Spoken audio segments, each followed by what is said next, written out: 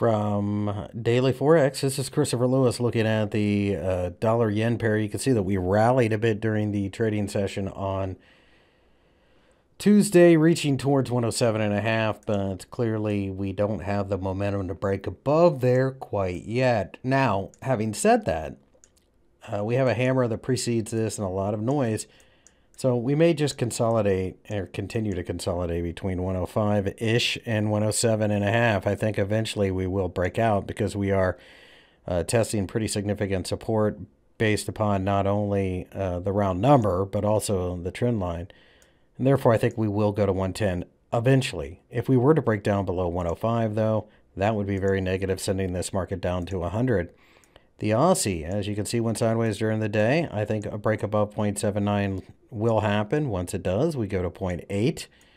But in the meantime, we may need to pull back a little bit to find the necessary support to go along.